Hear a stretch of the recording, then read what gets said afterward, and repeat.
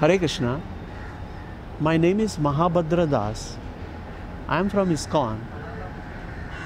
Now, generally people ask why there is so much suffering in the world. Let me tell you. Now, this suffering, it all depends upon mental concoction.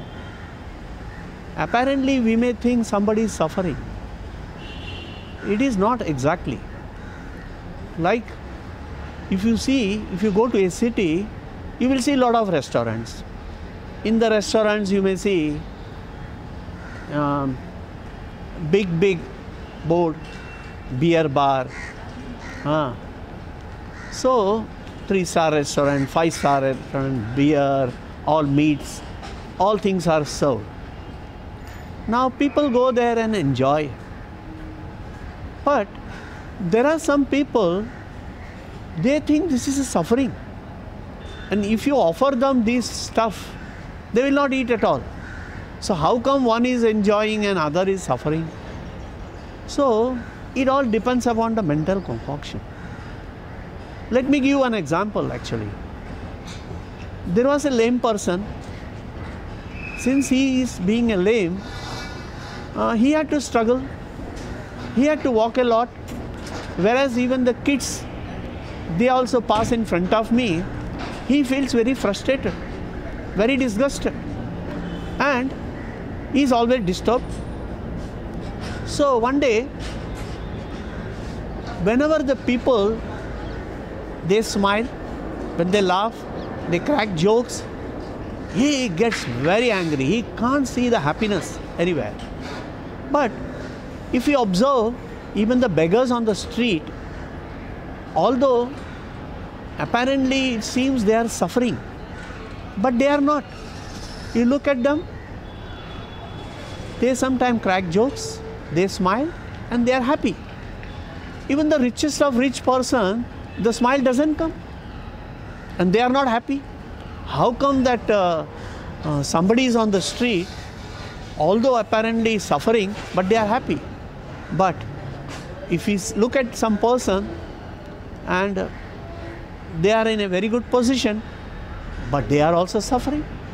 So this lame person, one day he saw at a hilltop, one person is enjoying, one person is laughing, one person is clapping his hand. So he climbed that hill. It took long time. When he reached the hill, he saw this person is sitting on a boulder and enjoying. So he asked that person, why are you smiling? Why is it that you are so happy?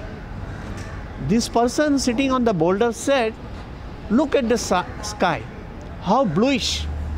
Look at the garden, the greenish. What a beautiful tree. And can you see the birds are flying?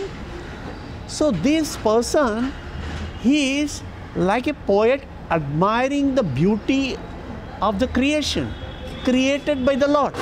So he is totally focused into what is good in the atmosphere. A normal person doesn't see at the sky, doesn't see at the top, and he is always busy in walking his own. So this lame person said, look, you are happy just because you possess everything. Look at me, I don't have one leg and I am a lake. Do you know, it took so many hours to climb this hill.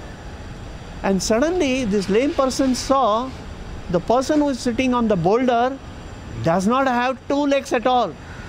He was amazed and shocked. Although I don't have 1 leg, I am disturbed. And this person doesn't have legs at all and he is so happy. So, don't you think this guy is also suffering? So the suffering depends upon your mental concoction, how you look into the things. So, if you are happy, everything is happy. One more example I want to give. In South India, there is one temple. That temple happens to be in a pond, in a small pond. The pond is something of 1 acre, 1.5 acre. In that pond, there is one crocodile. And in crocodile is there, and the amazing thing is that this crocodile is a vegetarian. Can anyone believe that? It is still there. One can go to the place, Kumble. Kumble is the place. You go to this place and ask for Ananda Padmanabha temple, still that crocodile is there. The pujari takes bath in the this small pond. I also took dip in that pond. Crocodile is very much there. And do you know, the crocodile can't walk. Crocodile only crawls. And he crawls in such a way, it takes a long time to go to a certain distance.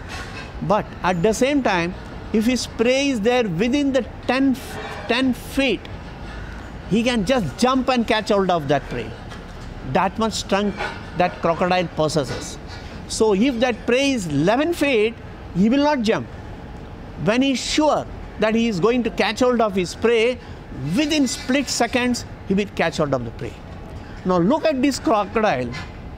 Being in this small pond, it doesn't harm anyone.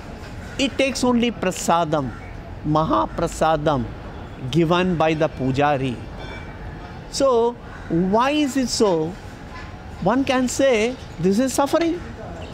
For a crocodile, it is giving message to the people. Now what is that message? Look at me. Although I am suffering, I am not suffering. I am in happiness. I am in ecstasy. I am having prasadam of the Lord, remnants of the Lord. And if you take the remnants of Lord, you will not suffer. The suffering is the bodily concept. So there are many examples are there. And if you see the devotees, the externally they may dress in such a way, they may walk. Even the peak of the summer, the peak of the winter, any unfavorable climate, the Vaishnavas are always happy. They are into the book distribution. They will not see their bodily concept. So internally they are happy. So one must be internally happy. If you are focused in Krishna, you will see no suffering in the world and will be absolutely happy. Thank you. Hare Krishna.